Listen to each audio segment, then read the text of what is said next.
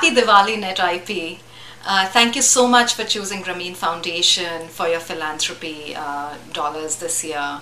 My name is Malini Tolat and I work with Grameen Foundation. I work with a group that's looking at supporting the poorest people in the world, people who don't even have access to regular microfinance services right now. And with these people, we find that one of the biggest challenges they face is the fact that their livelihoods are so erratic and so unreliable that they're not able to determine, from day to day where they're going to get their next income or where they're going to get their next meal. And Grameen Foundation is working with a local organization to start a project in Bihar where we will be providing support to these communities to help them engage in business opportunities and provide them with the resources that really can help them develop income streams that are more reliable and help them move out of poverty in a sustainable way.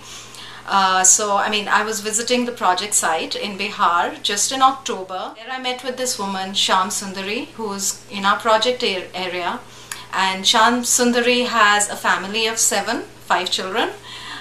They work, the husband and wife, their only source of income is through casual labor on the fields. They don't know from day to day where their next job is coming from. They earn approximately about 18 cents a day and have a debt right now from the local money lender of over $200.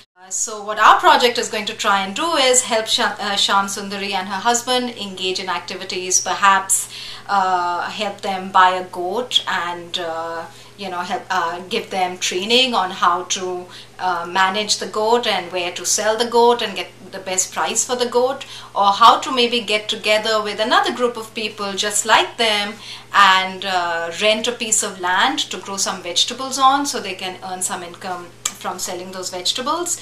These types of small projects that over a period of time can help them build more sustainable livelihoods. And by the time they've been with the project for about 18 months, we expect that Sham Sundari will actually have savings of about $25 in her family, and she'll be able to access the microfinance loans that are given from other microfinance organizations and get onto that pathway out of poverty.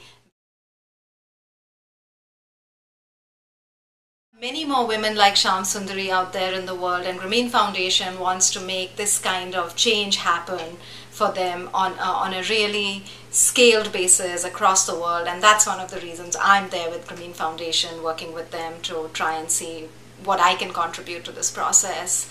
So I want to thank you for supporting us, and I hope that this has provided you with a concrete example of the kind of work Grameen Foundation is trying to do in India and in other parts of the world.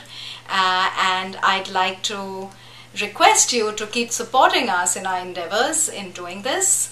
I wish you a very, very happy Diwali and a wonderful festive season, and I hope that NetIP and Grameen Foundation continue to collaborate going forward.